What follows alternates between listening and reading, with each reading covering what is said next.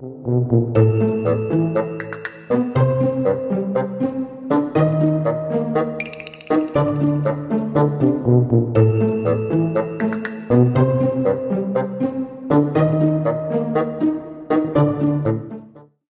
there, Sunrise family. Welcome back to Kids Town Online, an awesome place for kids to hang out, have fun, and learn about God online. Noah, I gotta ask you a question. What is your plan for the holidays? To have fun. To have fun? And hang out with my family. That's a pretty good plan. I think that I would be pretty jealous of that, given that, my family all lives out of state. But I'm not gonna be. Instead, I'm gonna celebrate because God has a plan. He's got a plan for all of us, and it's important to remember just how important Jesus was in that plan for all of us. So let's remember that as we check out the lesson today.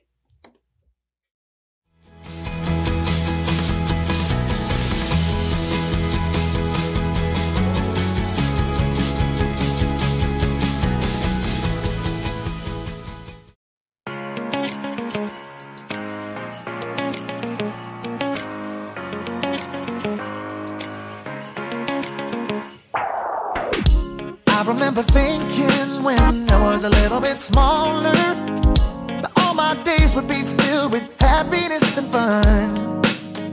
But then I discovered it's not that easy.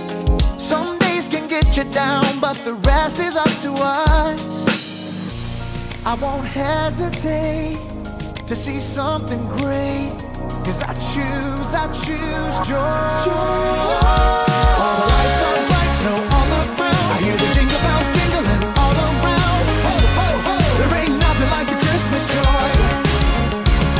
All the carolers caroling through the town. Everybody celebrate, it's going down. Ho, ho, ho! There ain't nothing like the Christmas joy.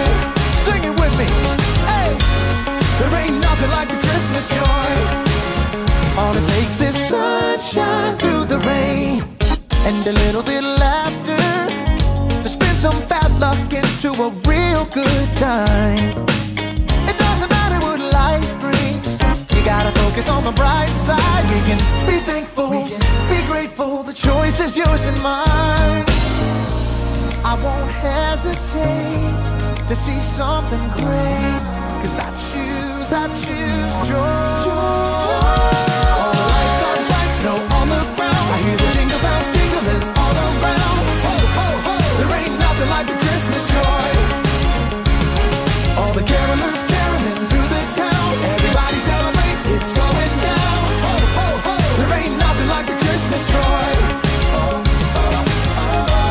There ain't nothing like the Christmas joy. All right, y'all know what time of year it is. It's Christmas, y'all. I want some Christmas cookies. I wanna see some Christmas lights. Oh, there ain't nothing like the Christmas joy. Let's go, sing it out. I want some Christmas cookies. I wanna see some Christmas lights. Joy, joy. Oh, there ain't nothing like the Christmas joy. Merry Christmas, everybody. All the lights are bright, snow on the ground. I hear the jingle bells jingling all around. Ho, ho, ho! There ain't nothing like the Christmas joy. All the carolers caroling through the town. Everybody celebrate, it's going down. Ho, ho, ho! There ain't nothing like the Christmas joy. All the lights are bright, snow on the ground. I hear the jingle bells jingling all around. Ho, ho, ho! There ain't nothing like the Christmas joy. All the carolers caroling through the town. Everybody celebrate, it's going down. Ho, ho, ho! There ain't nothing like the Christmas joy. Joyful, I got that joy. There ain't nothing like the Christmas joy. Joy, y'all.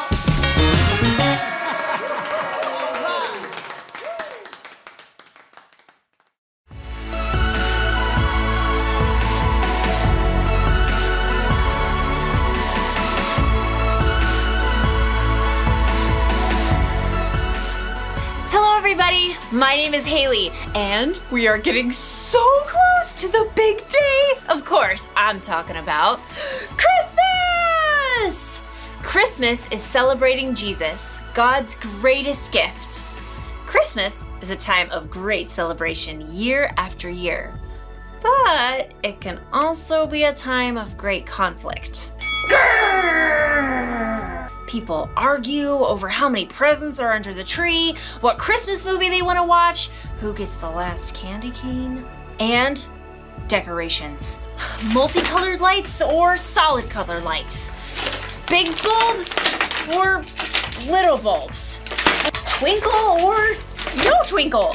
It can be exhausting for some people, but not me, because I've got a plan. This year, my plan is to put up all the lights. Big, small, solid, twinkling.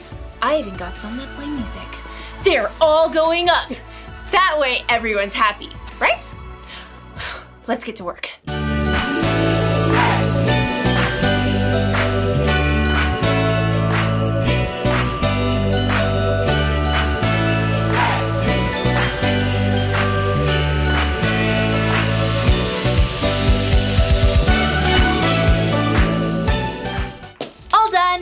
Ladies and gentlemen, I give you Haley's perfect Christmas plan!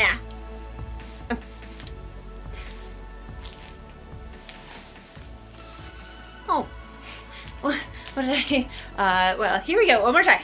One more try. Haley's Christmas plan. Haley's perfect Christmas plan. It's perfect! Just want to say, God! Oh no, the lights aren't working. You know what that means. If one light is out, then they all go out. So somewhere in this extravaganza of light, there is a single light bulb that is not working. I should have planned this out better. Wait a second. Good thing I have one of these. A light bulb tester. I just have to test each bulb. All 2,875 of them. Woo! All right. In today's story, a young lady named Mary is put to the test. Will she try to make it on her own, or will she trust that there's a greater plan? Now, where to begin? The Bible. It's 66 books of history, stories, letters, and poetry that fit together to form God's one big story. The epic adventure of how He created us and loves us so much that He made a way to rescue us. As we travel through the Bible, from Genesis to Revelation, we discover people who met God and found their lives changed forever. Now, for an amazing story, inspired by the book of Luke, chapter 1. Verses 26 through 56. Mary of Nazareth was ordinary. True story. An ordinary young woman with an ordinary name, engaged to an ordinary carpenter named Joseph. She lived in an ordinary small town, far from any city that really mattered. In fact, years later, someone would ask, "Can anything good come from Nazareth?" But even though Mary seemed so very ordinary, her heart was not. She loved and trusted God. Even though her people had been ruled over by the Romans for centuries, Mary believed God's promise that someday He would send a rescuer. Blessed are you, O God, our Lord, King of the universe. But no matter how much Mary loved God, she could never have predicted what would happen one ordinary morning. Dishes cleaned, floor swept, need to fetch water from the well. Mary's morning chores were interrupted by a shimmering flash of light. Oh! A blazing angel stood before her. Its presence seemed to fill the entire room. Mary, the Lord has blessed you in a special way. He is with you. I don't understand. Do not be afraid, Mary. God is very pleased with you. God is pleased with me? You will become pregnant and give birth to a son. You must call him Jesus. He will be great, the Son of the Most High God. The Lord God will make him a king like his father David of long ago. His kingdom will never end. Dozens of questions raced through Mary's mind. How can this happen? I'm not even married yet. The Holy Spirit will make it happen. In fact, your relative Elizabeth is going to have a baby, even though she is old and people thought she could not have children. That's because what God says will always come true. Mary's mind was still reeling, but she knew she could trust God through all of it. I serve the Lord. May it happen to me just as you said it would. The angel left, the room dimmed. Mary sat down to gather her thoughts. A baby? God's son? I've got to see Elizabeth. As quickly as she could, Mary found a group traveling to the hill country of Judea where Elizabeth lived. After long days on the road, Mary reached the home of Elizabeth and Zechariah. Why, it's Mary! Mary hugged her much older relative. Elizabeth, you really are going to have a baby. As Mary spoke, Elizabeth's baby kicked and rolled inside her. Oh, God has blessed you more than other women, and blessed is the child you will have. Why is God so kind to me? Why has the mother of my Lord come to me? How did you know? As soon as I heard the sound of your voice, the baby inside me jumped for joy. You are a woman God has blessed. You have believed the Lord would keep his promises to you. Could I stay with you for a while? Of course! It's too quiet around here anyway. Why's that? Zachariah hasn't said a word in more than 6 months. My goodness. Long story. He met an angel. Gabriel? That's the one. Come in, sit down, have some tea. During the time Mary stayed with Elizabeth, the joy in her heart overflowed. My soul gives glory to the Lord. My spirit delights in God, my Savior. He has taken note of me even though I am not considered important. He has always remembered to be kind, just as he promised to our people long ago. Mary was just beginning to see how God's amazing plan would unfold. She stayed with Elizabeth for 3 months, and then she returned home.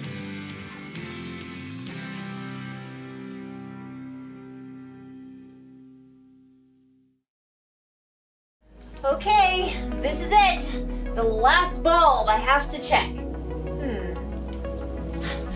But before I do, can you imagine what it must have been like to be Mary? She probably had all kinds of dreams and plans for her life, and then boom! She's visited by an angel of the Lord and everything changes. But get this, God's plan for Mary was bigger and better than any plans she may have had for herself. She went from being Mary, an ordinary girl from the city of Nazareth, to Mary, the girl we read about every year who carried God's Son into the world. That's some plan.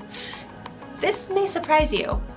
God still has a plan, and his plan is bigger and better than any plans we may make for ourselves. Because, you see, sometimes our plans fail. Sometimes our plans and someone else's plans are in conflict. But we can celebrate knowing that when God has a plan, it never fails. His plan is the perfect plan, and you can trust him no matter what. The best time to remember that is when things aren't going the way you want or expect. Could be that God sees something in your circumstance that you don't see. So here's the one thing to remember today. Celebrate because God has a plan. All right, let's check this last light bulb. Maybe God has a plan for the big fish. Huh, what? This one works too. Well, all the light bulbs are working. I guess it's important to point out now that we won't always understand God's plan.